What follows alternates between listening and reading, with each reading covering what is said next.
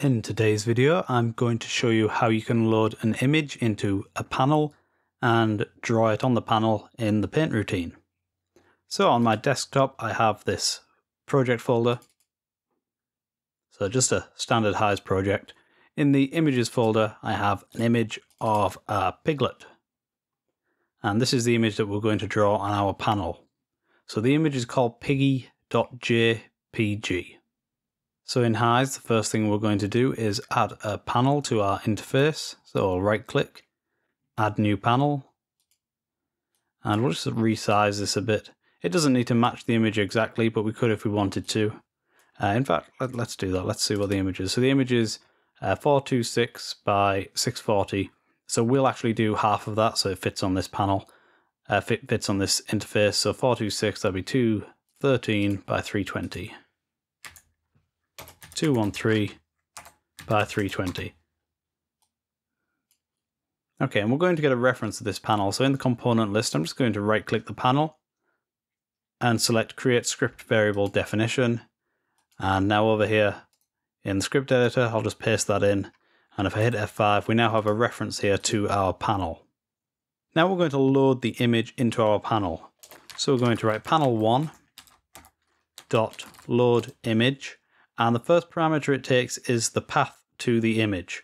Our image is in the project folder's images folder. And that's where you pretty much want to put all of your images. There's not really a reason to have them outside of there. So it's in the project folder. So we're going to put a string here.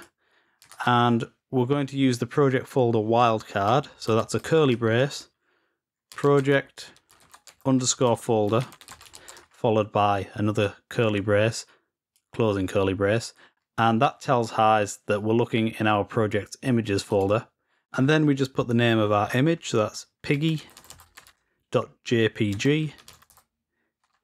Now, if your image is in a subfolder, you can also include subfolders here. So you'd put that before the image name. So we could put subfolder / piggy.jpg.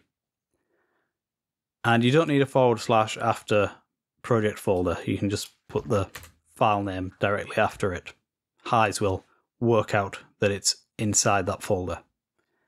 And then this next parameter, the pretty name, this is just the ID that we're going to use to refer to our image when we're in the paint routine. So you can pretty much put whatever you want here, but it's usually a good idea to put something sensible. So we'll put piglet. Okay, now we'll draw our panel's paint routine. So panel1.set paint routine. And then we pass in a function which gets the G parameter for the graphics. This is all standard stuff that I've covered in a few other videos.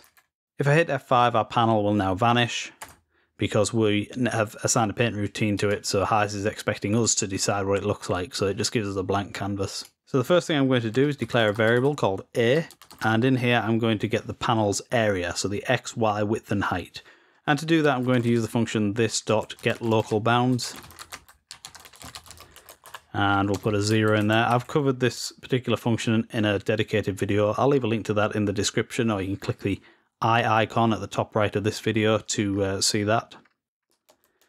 Okay, and then on the next line, we're going to write g.drawImage. And the image name is the one we assigned here, the pretty name. So that's piglet. The area is the XY width and height that we want the image to take up. So we're just going to use the full area of our panel. So we'll put A there. And the offset is if we want to shift the image on the X or Y axis. We don't want to do that. So we're just going to put 0 for both of these. And now if I hit F5, there's our happy little piggy. Now if we resize this panel, if I make it a bit larger and hit compile, the piggy will resize as well. So it scales up. Now, if I make it really sort of short, we can play around with this offset now. So if I change the Y offset to say 100, you'll see the image shifts. So we can kind of reframe the image using this. Set that back to 0 and resize the panel again. So that's how to draw an image in a panel. I hope you found this useful. If you like this video and you'd like to see more, please click subscribe. Thanks for watching. I'll see you next time.